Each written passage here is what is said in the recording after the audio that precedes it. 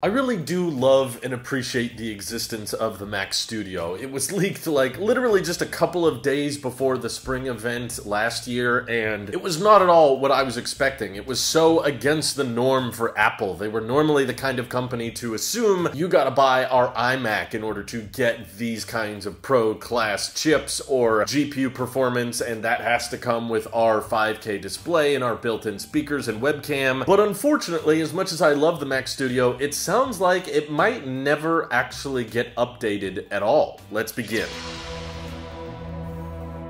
So this possibility comes from Mark Gurman, who's gotten a lot right in the Mac leak world as of lately, and he's saying that an M2 Ultra variant of the Mac Studio would basically be far too similar to the upcoming M2 Ultra in the Mac Pro. In case you weren't aware, the upcoming Mac Pro has reportedly been scaled down to be a lot less as insane as it has been previously rumored, like stitching 4 M2 Max chips together, and is now just going to be more like an M2 Ultra grade chip, although hopefully, thanks to some improved manufacturing and architecture, they'll be able to scale up the performance a lot better than the M1 Max was able to scale up with M1 Ultra. As we saw in a lot of videos, the performance didn't really result in that much bigger of a push over the M1 Max, and you don't even have to be like a huge techie nerd to find that out. Like, I reviewed the non-binned M1 Ultra previously, and it didn't really export any faster at all than my M1 Max MacBook Pro did. So my hope is that Apple's figured out a way to fix that with the M2 Ultra coming to the Mac Pro, but it makes a lot of sense that given all of the bad news surrounding the Mac Pro, like the RAM won't be user upgradable and maybe won't even let you use discrete GPUs, in which case a lot of people are wondering, like, what's the point of the Mac Pro at all? And my guess is it's to kind of reuse the existing Mac Pro assembly lines. And I'm sure there will be a certain amount of modularity to it with PCIe slots for expanding local storage or expanding networking cards, and let's hope that the upgraded Mac Pro could at least get an SD card slot. That still feels a little bit bizarre that you gotta buy an adapter with your $50,000 computer to plug in an SD card, but if the Mac Pro ends up being as disappointing as we think, then introducing an M2 Ultra variant of the Mac Studio is basically a guaranteed way to kill off any potential sales of the Mac Pro, at least for the short term. But in more recent claims from Mark Gurman, it's simply that they might not ever update the Mac Studio once the Mac Pro switches over to Apple Silicon, and that way we kind of go back to the old way of the desktop tower world for Apple, and you just have your Mac Mini, which now goes up to the M2 Pro variant. But if you need something more powerful than the M2 Pro, then sadly you just gotta go all the way up to the giant cheese grater. And I don't like that lineup idea, because I definitely think most people would rather have just an updated Mac Studio than a whole-on Mac Pro, but I hate to admit the report sounds fairly logical to me, you know? Like, Apple doesn't really have the name Studio in anything else other than the Studio display and the Mac Studio. And of course, the Studio display is a monitor. That can always be an accessory that's pitched for MacBook users, Mac Mini users, even Mac Pro buyers out there could buy the Studio display, but there's no iPad Studio, there's no iPhone Studio, there's no AirPod Studio. So we thought that Apple might be introducing a new category, but in reality, it might just have been a stopgap meant to hold over the pros so that Apple could say, you know, by the end of 2022 that, well, we've developed Apple Silicon that's faster than any other Mac in the past, but that doesn't necessarily mean it was here to stay. And I'm getting very similar vibes with the Mac Studio that I am to the iMac Pro, which is my favorite iMac of all time. It was the first time they ever brought the Pro naming to iMac, and it had the best I/O of any Mac ever, and honestly, for the resolution of the display and the performance you were getting out of it, it was a pretty reasonably priced iMac. Yeah, a high-end one starting at $5,000, but it was the first Mac to accommodate for a 1080p webcam. It was the first, and I believe only Mac, to ever ship 1 terabyte of storage by default. That's right, even the $6,000 Mac Pro ships with 256 gigs of storage by default, whereas iMac Pro was like 1 terabyte or better. And I loved it, and it was a fantastic machine, and I think a lot of other people out there enjoyed it too, but never really updated it, you know? It was just meant to come out a bit earlier because the cheese grater Mac Pro wasn't ready yet, yet, and once the real Mac Pro came out, Apple didn't want to touch the iMac Pro. They never wanted to update it, and I'm still hopeful that they'll eventually update the iMac Pro, just like they pointlessly updated the HomePod, but I'm feeling similarly about the Mac Studio. It's the first of its kind. You know, they've never used that name before. It has great I/O, and for the money, it's a really great Mac. It's a really great desktop, and you can customize it with your own keyboard, mice, or monitors, however you like it. The price is somewhat reasonable, but it sounds like the kind of Mac that's meant to hold us over for the Mac Pro once again, and I do think that that Mac Pro, Apple confirmed they're not giving up on it, right, is probably going to get the M2 Ultra chip, and because M2 Ultra is obviously going to be the fastest chip Apple has ever made, period, they're going to get to charge whatever they want for that chip, and you won't be able to say, well, you can get something faster for cheaper. No, because it will literally be the fastest Apple silicon on the planet. So as long as they say that M2 Ultra is restricted to the Mac Pro, they can justify charging $5,000 or $6,000 for it, and we can't really say it's overpriced because there will be some market of people that will claim, well, I just need every ounce of performance out of my Mac. I need as much power as possible, and only the Mac Pro will be able to hold the title of fastest Mac of all time. So Apple can charge whatever they want for it. And that means the Mac Studio, arguably just with the M1 Ultra, is starting to cannibalize into Mac Pro sales a bit, because I could see a lot of people out there saying, yeah, M2 Ultra is fast, but M1 Ultra is still fast enough for me, so I'll just buy a certified refurbished older Mac Studio, save a lot of money, and still have a lot of great I/O to pull from with that giant brick. So restricting the M2 Ultra to the Mac Pro may be the only way to ensure it has somewhat of a market, because dropping the M2 Ultra into two separate Macs at the same time, and the only advantage to the Mac Pro is that, I guess you can add some more networking cards or some more local storage. You know, it's not a great argument, and maybe the thermal architecture of the Mac Pro will allow them to clock the M2 Ultra at higher speeds than what you could theoretically get out of the Mac Studio, but to me it's very clear that Apple's in a bit of a supply chain frenzy, trying to move a lot of manufacturing outside of China, trying to have more chip fabrication go on domestically, like in Arizona, and they're likely just looking at the sales of the cheese grater Mac Pro and also noticing, like, hey, our chips that are in Mac Minis are outperforming old Mac Pros. It means that the addressable market for $6,000+ Macs is getting increasingly smaller every year, because there's more and more professionals that no longer need to buy a $6,000 to $10,000 machine to do what they need to do. They can get what they need out of a MacBook or a Mac Mini or a Mac Studio these days. So all of the time and money that would be spent on a really fancy Mac Pro with more modularity and more upgrades. I'm not trying to say it's impossible to have a modular ARM Mac, but all of the energy and time that would go into redesigning it and updating it probably won't pay off when it's likely not going to sell at that much higher volume anyway, because of the diminishing returns of getting silicon this fast. So once again, I do think that the transition to ARM for the Mac is an overall good thing, because most people are buying laptops, not desktops, but most of the advantages of switching to ARM are in the laptop space, not so much the desktop space. And I feel like the more expensive and the more complicated you make a desktop, the less the advantages of ARM tend to pay off, because people that buy Macs like the Mac Pro, they don't care about efficiency, they don't care that much about performance per watt. Apple can try to convince you do by saying, you know, the Mac Studio, this can save you 1,000 kilowatt hours of energy per year, and that's great and all, but once you start wanting to do, you know, more discrete GPUs or start overclocking the CPU at higher and higher speeds and letting it run hotter and hotter like Intel grade chips, that's when the efficiency gains don't really pay off, and the performance you get out of it is not as noticeably better than x86 architectures, which ultimately I still think the transition to ARM was a good idea, but all of that to encompass that the transition for Apple Silicon for the Mac Pro will probably be the least noticeable compared to every other Mac. You know, the performance enhancements we got for the MacBook Air were amazing, same with the MacBook Pro. Huge, crazy performance jumps for the Mac Mini, and then new models like the Mac Studio are amazing and a lot cheaper than what we had to pay before for that kind of performance. But the Mac Pro, I think, has likely the least to gain when Apple is not trying very hard with it. You know, it'd be different if they were developing a M2 Extreme or whatever, or had found a way for discrete GPUs and external RAM to work in tandem with the unified memory. And there's been rumors that Apple's toyed around with that, but it's probably just not worth the time or money, because not that many people are gonna end up buying it. So that's why I'm feeling pretty confident in Gurman's report that the Mac Studio is gonna end up being a stopgap. It's gonna sit around on Apple's website for far too long and kind of of like how right now we're looking at the M1 iMac saying, come on, Apple, when are you going to update that? It's probably going to be like 2024, and we're still going to be asking, why haven't they updated the Mac Studio yet? Why is it just sitting there? And I'm telling you now, it's because they want you to buy the Mac Pro. And there's a decent chance that the Mac Studio will just sit there until it's officially discontinued. But hopefully by the time they discontinue it, you'll be able to buy certified refurbished M2 Ultra Mac Pros for maybe $4,000 or somewhere in that ballpark. And hopefully that can give you way more performance than what the M2 Pro is offering in the Mac Mini. But seeing Apple go more pro grade with the Mac Mini too and get more pricey with it is a good indicator that they don't see much of a future for the Mac Studio. But I hope I'm wrong, because I do love the form factor. I like the idea of having a more pro class desktop that's better than the Mac Mini, that can still fit on your desk and everything. Plus frontal I/O is fantastic. Maybe I wouldn't mind them killing off the Mac Studio as much if they brought that frontal I/O to the Mac Mini. That would also be cool. What do you guys think is going to happen? Feel free to let me know down in the comments below. And thank you to everybody supporting this channel directly on Tailosive Tech Pro. Seriously, helps us out a ton. And this is your Apple Pure. I'll see you all in the next one.